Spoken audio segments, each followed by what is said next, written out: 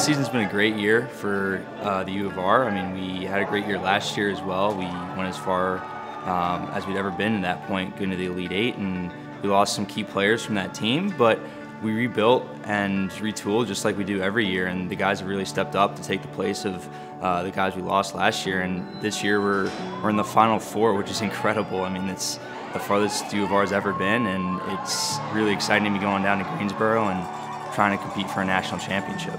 As a student of chemical engineering here, I've had the opportunity to get involved in some undergraduate research, which has been really exciting. This past summer I worked in a lab under a professor in the chemical engineering department, and I was developing a film that was going to be used in lithium-ion batteries, which are rechargeable batteries, and it was really exciting to be a part of research that is going to be hopefully in use in the industrial world someday. I'd say that my interest in chemical engineering probably started in high school.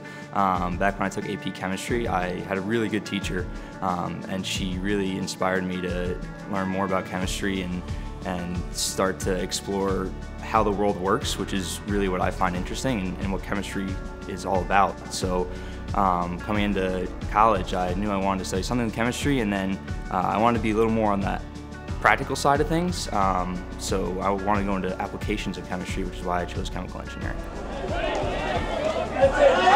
It's a very humbling experience to be named Google Cloud Academic All-American of the Year for Division III men's soccer.